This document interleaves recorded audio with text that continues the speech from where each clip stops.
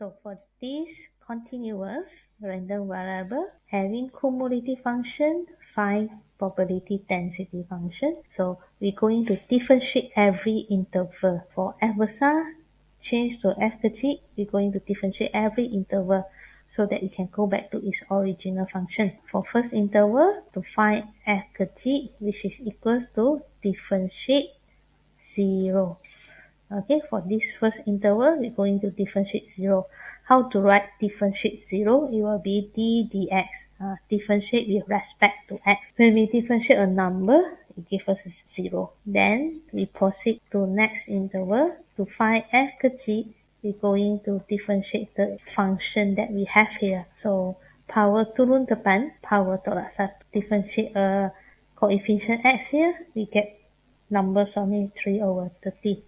So lastly, for the last interval, to find f kecil, we are going to differentiate value of 1. So differentiate a constant, we get 0. So what we need here is the function. We cannot let the answer like this. This is one by one, one part by one part. So we have to write it in the form of function. So from here, we can see our answer of our probability density function. What's the answer that we have? So we have one function here. So we write this function first.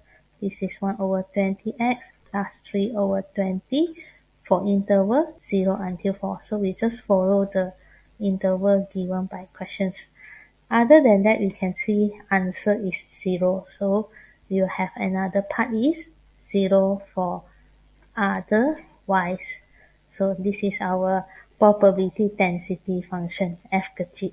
Okay, so after we get f kecil, so you can see here they say hence. Hence mean by referring to the answer means sketch the graph. They want us to sketch this f kecil. It's not sketching this f besar. So by drawing f kecil, we are drawing it by using the idea of piecewise. So we have just one interval. So we're going to draw this interval only. Therefore, before we start to draw our graph, we must find out the coordinate of starting point and the ending point, because we must have a point, then we know how to graph it.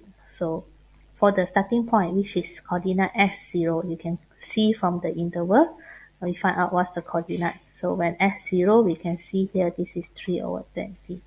Ending interval, when x is equals to 4 here, so y coordinate will be 7/20. Then we can start drawing. So this is our f kecil, which is have 7/20. So you can do the scale one by one.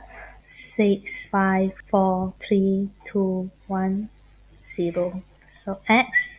So starting point, coordinate 0, 3/20. So which is equals to 1, 2, 3, which is here. And then this is not include, so this one should be empty circle, should not be 10 circle. So for 4 it is 7/20 empty circle. So to draw this graph from one point to another point, we can see our function here. Our function is linear.